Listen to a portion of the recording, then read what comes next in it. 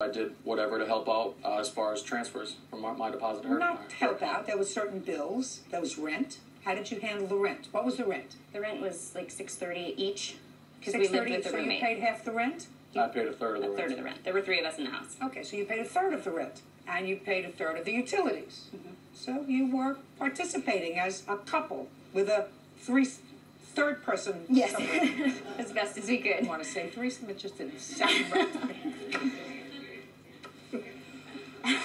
With these roommate things. Me, I'd rather live in a shoebox by myself rather than share an apartment with 4 other people that I don't know.